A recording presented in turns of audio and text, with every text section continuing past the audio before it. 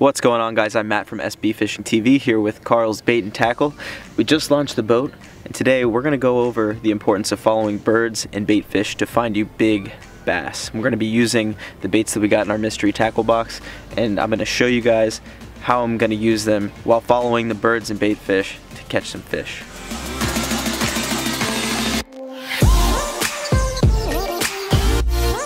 So something that I'm doing right now, I know you guys can hear the motor, it's a little bit loud, but something I like to do is start scouting spots that I want to fish. And I'm gonna roll around the spot, just slowly idling, looking at the graph for any bait balls that I can find. And I have the side imaging and the down scan on, just looking for any balls of bait. And as you can see, we have a little bit showing up here,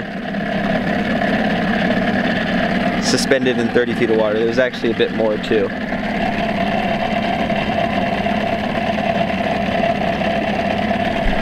So those fish are on the inside of a creek mouth, suspended in about 15 feet of water. So we're going to continue back into this creek a little bit and focus on that 15-foot range and see if we can find any more bait. And then from there, we're going to start fishing some of the baits. We worked our way back into this creek and I saw enough bait as to where I want to go ahead and fish my way out of it. I also saw some bigger marks on the graph, and that's exactly what you want to see. You want to take into consideration what time of year that it is to start keying in on the bait. So it's fall right now. I know the bait is going to start pushing into the backs of the creeks, and you know, if it were summer, maybe I'd be focusing way more out on the main lake on points or deeper drop-offs. In the spring, I'm going to be focusing on shallower coves and flats, but you always want to take into consideration what time of year it is. At the beginning of the video, I was talking about the importance of birds. So that's actually like an old school fish finder. You can use the birds to your advantage to help you find the bait. They have a bird's eye view, if you will, and a lot of times you'll see these birds in the backs of creeks or out on the main lake just dive bombing into the water, and they're going after, you know, the shad or bluegill or whatever it may be that you have in your lake, but they're seeing these fish that are suspended or higher up in the water column over 10 feet, 20 feet, 100 feet, it doesn't matter. Even out in the ocean, you'll see birds dive bombing and just schooling on these fish. So you can use that to your advantage, and that'll definitely help you find some bait fish. And as the old saying goes, you find the bait, you find the bass. So keep that in mind when you're out there, and it's definitely going to help you catch more fish. So before we start fishing, I want to show you some of these baits that I got in my mystery tackle box, which we're going to be using today and trying to catch some big old fish. So let's take a look at what we got. We're going to start with the hard baits first. We have three that are really good for fall. First up being the Excite Baits XB5. This is a square bill crankbait, which is going to perfectly mimic a shad.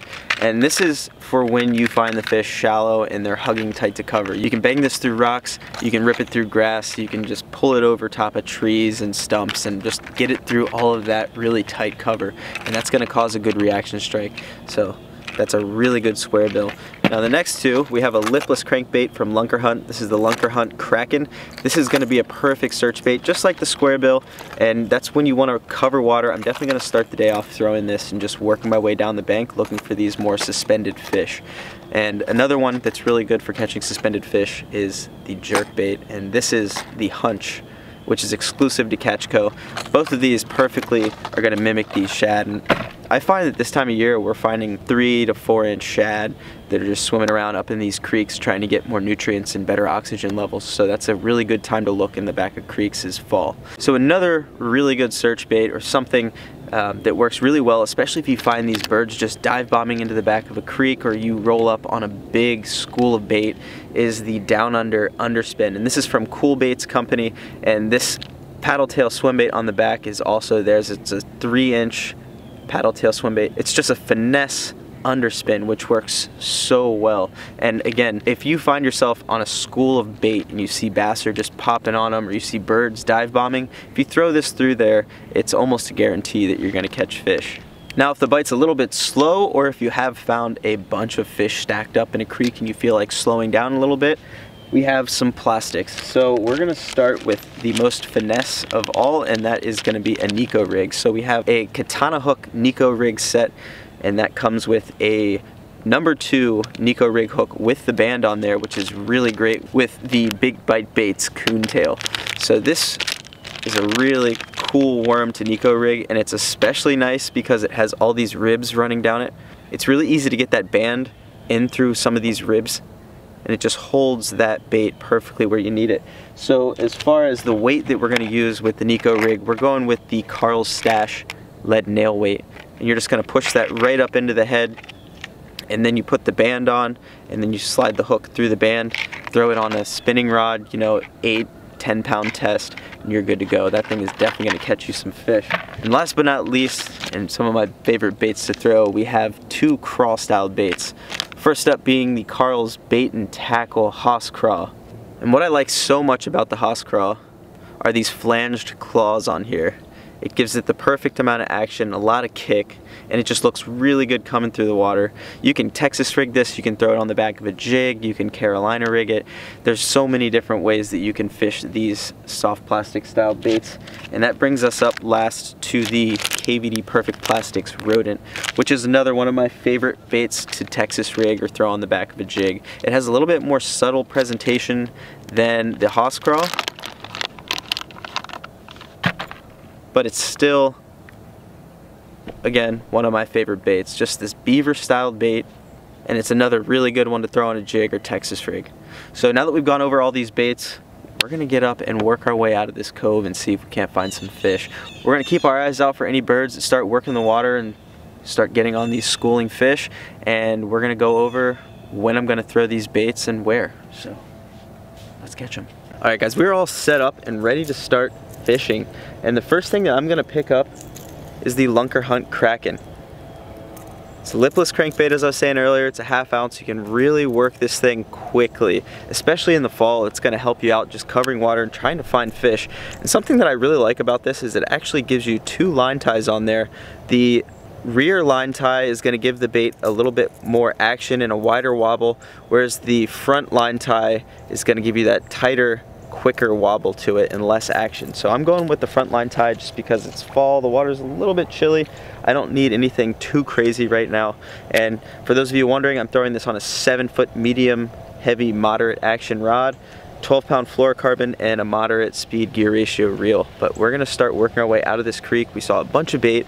Hopefully we can get a couple fish to bite. When I'm throwing a lipless, especially in the fall, I'm using it to cover water quickly.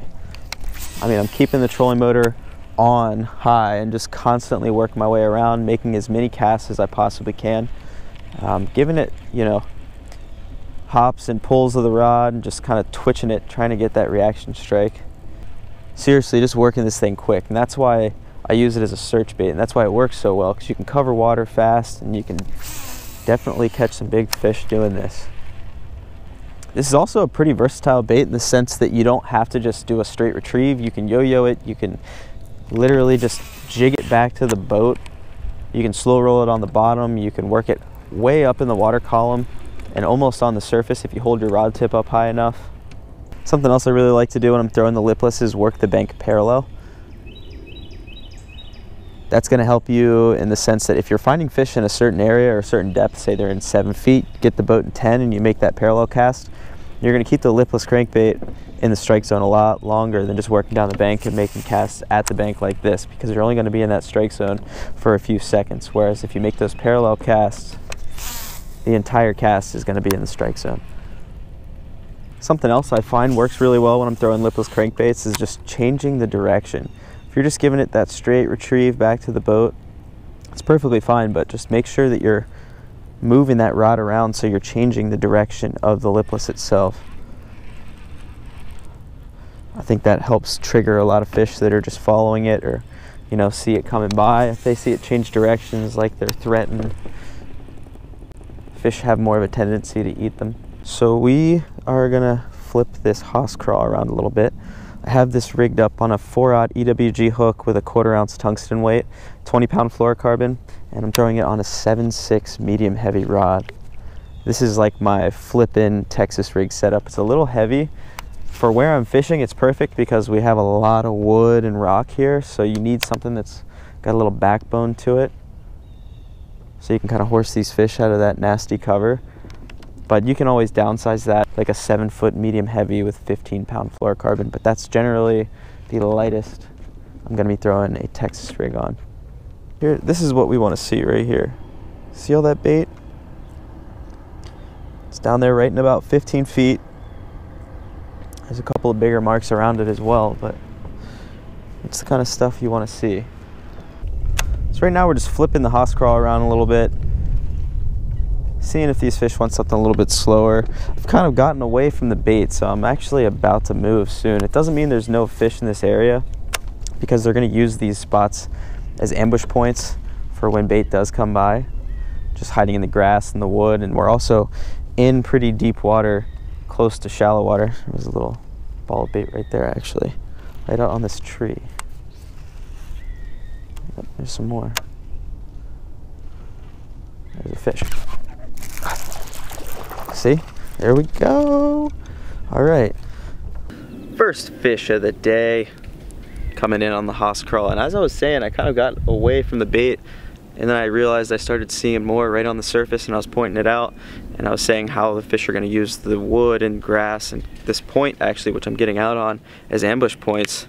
And sure enough, first fish of the day. So we fished through a really big creek with a little bit of bait in it. We came out on the main lake, fished some points and a bluff wall. Still not seeing as much bait as I'd like, and something that I highly recommend you guys do is move around quite a bit. When you're trying to find bait, especially in the fall, sometimes it can be pretty hard, and these fish are constantly moving around, especially this time of year. So we're gonna fire up the motor and we're gonna go to a completely different spot and use the graph and keep a lookout for birds to help us find some more bait. Alright, so we just pulled up to another spot, and the first thing I noticed was the seagull dive bombed over here and pulled up a small shad. Look, he's going for it again. He's looking. So besides that, we also have one of these diving black birds back that way. So there's probably a ton of shad in the mouth of this creek. So we're gonna throw the underspin around and some other baits. Oh, I mean, look at all the bait here. Look at the graph.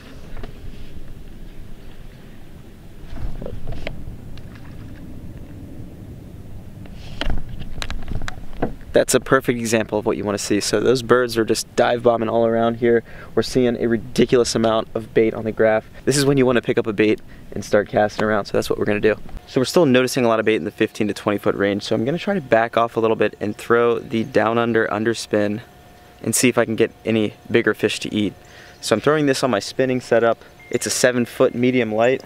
I have 20-pound braid as my main line, and that's going to a 10-pound fluorocarbon leader. Basically, when I'm throwing the down under underspin, I'm just making a cast out where I think the bait's gonna be. You wanna cast past the bait and then count the bait down to wherever you want in the water column, and then slowly start bringing it back. Look at all this bait. You guys see all this? That's crazy, it's covering up the screen. Look, there's so much bait here. It's saying that we're in 7 feet of water when we're in 15. That's how thick it is. This might be a spot for the underspin. I've thrown this lipless around a bit. They might not want it. They may want something a little bit more finesse. The hunch jerkbait might be really good as well. The water is just a little bit dingy. That's the only reason I haven't picked that up or put it on yet.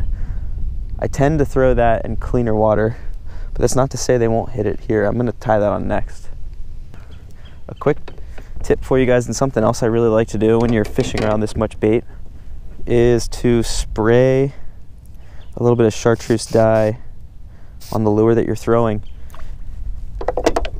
The reason that I think that that helps is because it helps the fish differentiate between the thousands and thousands of shad and your bait.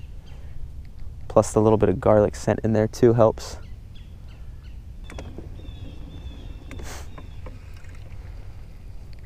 Oh, come on, go. Right here. He's right here, he's right here. Did you guys see that? Come on. I'm just gonna drop it straight down. That was so cool. I should have had him. I think I pulled it away. I almost aided that bass. Go, 2 huge blue heron up there circling around. That's what you want to see. We're gonna work our way back through this creek too. I don't think that the bait is just out in the mouth. I mean, we've seen a ton, but I'm sure there's fish all throughout this creek. I'm gonna throw the hunch on the same rod as I was throwing the lipless on. And I'm gonna work this pretty aggressively.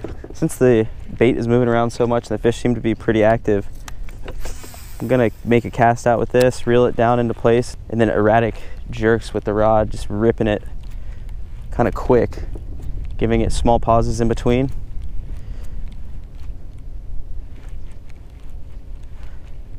Water's a little bit dirty for it, but I think it'll be okay.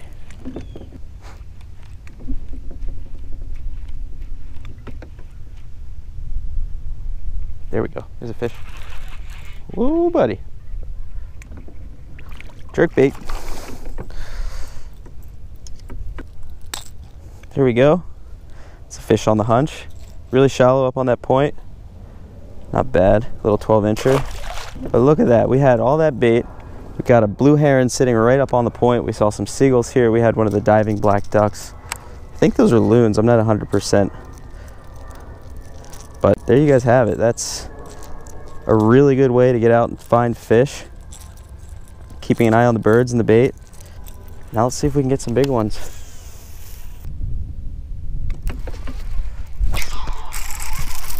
There we go. First cast with the jig. That was pretty sweet.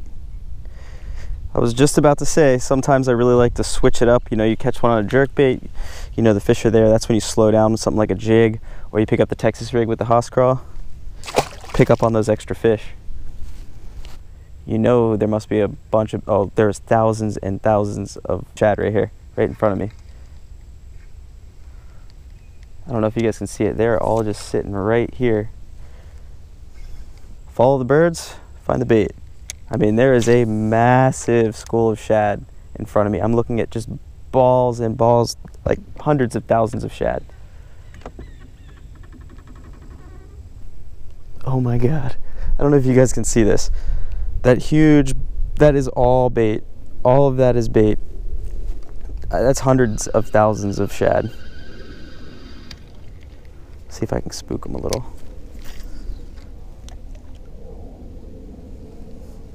I mean, look at this graph. This is crazy. Hey, look at them right here. And this bait is perfectly imitating those fish. It's the same size. And again, that's why I like to dye the tail chartreuse. So we found the bait. All right, you guys, so we found a ton of bait in this creek. I mean, a ridiculous amount of bait. Hundreds of thousands of shad back here, but we're not seeing any bass feeding on them. We're not really seeing too many big marks on the graph next to these balls of bait. So what we're gonna do is run down this bank and flip a plastic or a Nico rig. And the way that I can explain it to you to make sense is, if you're not hungry, the fish, you know, will go and feed on these huge balls of bait, and then they're done. They're gonna go sit where they're comfortable. It's like you, when you're finished eating, you leave the dining room, you go sit down at your computer desk or, you know, on the couch, but then say you see a starburst sitting on your desk. Yeah, you might want to eat it. So think of that in terms of a jig. We're gonna go flip a jig through these trees, and if we run across a bass that may not even be hungry, that just sees it, opportunistic feeder, maybe we'll get him to eat. All right, let's try the crankbait out a little bit. This is a perfect bank to throw a square bill. It's a nice flat running all the way out to the mouth of the creek. There's a bunch of wood, grass mixed in. There's some rock too. Should be able to pick something up, especially with all these shad in here. I'm working this square bill in a really similar manner as the lipless. I'm making a lot of 45-degree and parallel casts with the bank, trying to keep it in the strike zone as long as possible. We're fishing in 7 feet of water. I believe that this crankbait goes down to about 5. Here's a quick trick for you guys. Whenever you get tangled up like this, if you just tap your rod right here, there you go. Good as new. My friend Steven taught me that a while ago. It works every time.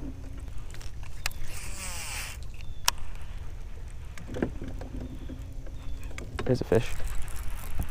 Small one. Little guy. Square bill though. He was right up on the bank. Popped it off a piece of wood and I felt him eat it. That's what you want.